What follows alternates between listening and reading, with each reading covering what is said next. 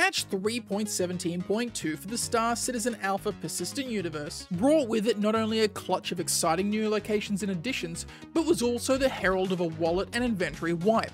And while the reputation benefits persisted, allowing many long-time players to easily and quickly re-amass their wealth in a stockpile of ships, 2022 saw a rather considerable influx of newer as well as long-absent players joining or rejoining the verse.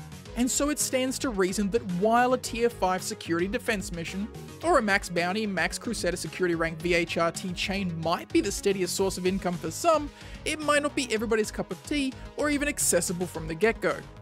But worry not, citizens, I've got you covered. My name's BeardofOz, and today I'll be showing you how to make easy money with the combat assist beacons, and I'll be doing it in an Aurora MR. Let's dive in. The combat assist beacons are not a new feature per se, but they have up until 3.17.2 been rather lackluster and often broken. But with a fair bit of testing in the PTU, they've been brought up to a reasonable standard that while they lack in complex variety, they do mostly work, and the pay is nothing to turn your nose up at. Found in the General Contracts tab in your Mobiglass under Beacons, these one-off assistance missions will have you jumping to an emergency beacon placed by an NPC in distress. If you haven't done any of these yet, you'll have access to the lowest level of these distress calls, generally offering between 1 and 2,000 credits. The completion of these low-level missions will net you not only the designated pay, but will also go towards your contractor rating, the metric by which these assistance missions are to be graded and sorted, unlike the majority of other mission types that fall under the umbrella of the faction ranking system. Successfully completing these missions and bolstering that contractor rating will present you with the beacons of a higher payout and higher difficulty, whether that be in the particular enemy ship you are tasked with destroying, or the number of additional vessels included in that kill list. So here we are in the Persistent Universe. 3.17.2 has gone live, and I'm running this on my alt account because it has the starter ship, the Aurora MR.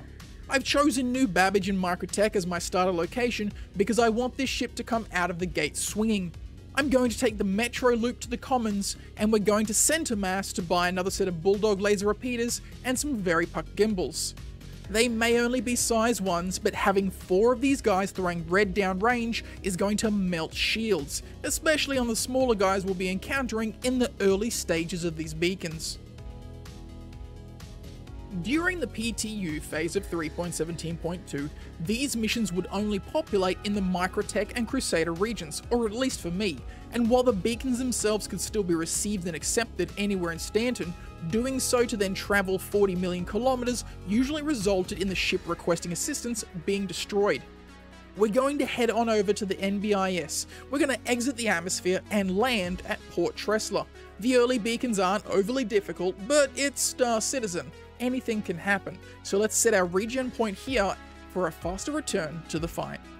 Once we've done that, we're going to sit in our ship and monitor the beacons. Now, if you're watching this relatively soon after the patches drop, don't be surprised if the beacons don't come hot and fast. There are going to be a lot of citizens doing them, I'd wager, and the increased server cap isn't going to help that at all. And as always, if you aren't in the habit of doing this yet, go to the Mercenary tab of General and accept the Call to Arms mission. This cherry on the cake payment will add up in the early days post-wipe, believe me.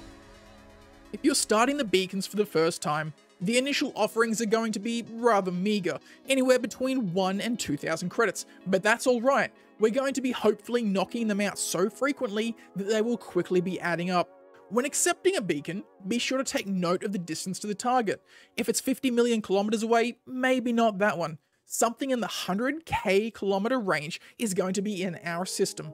Once you've accepted one, double check it is in your accepted missions. I've noticed that if a few citizens are claiming these at the same time, someone else might actually snap it up before you. Once you've confirmed that it's actually yours, go to your Skyline maps and lock in the destination for faster travel. This is a big part of why I prefer these to the dedicated bounty missions. Bounties won't always give you a QT point within spitting distance of the objective, whereas the beacons will. The next step is simple enough.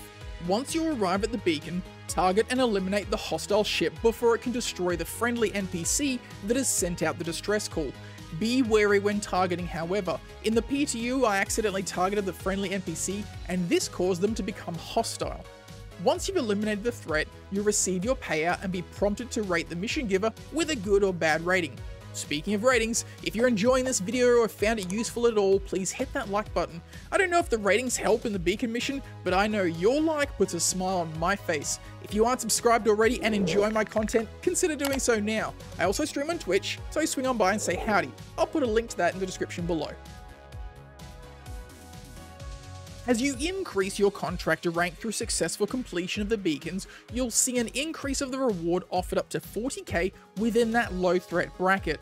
These higher paying missions will have up to 3 targets with higher tiered ships as the enemies, such as the Cutlass, Hornet and Eclipse.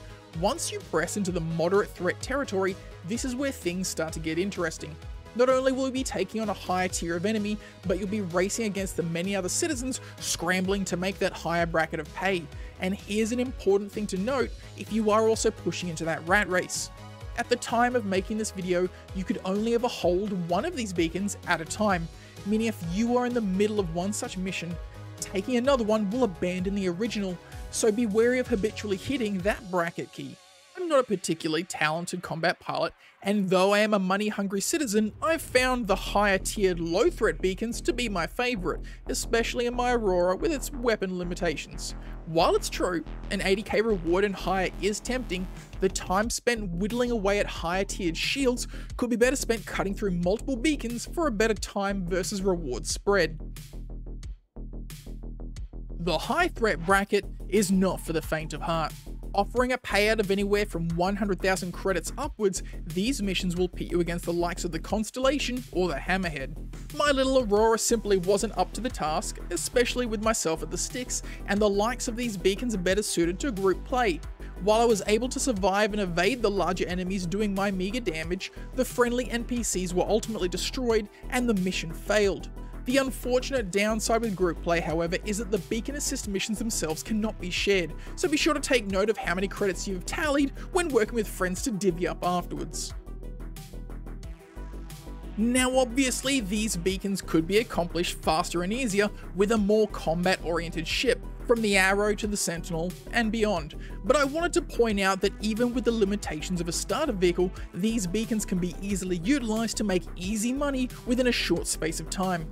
If you've learned something new or inspired to try out the beacons yourself, go ahead and hit that like button. If you haven't already and want to see more content like this, subscribe to the channel. And a reminder that I do also stream on Twitch, the link is in the description below. And as always, citizens, I'll see you all in the verse next time.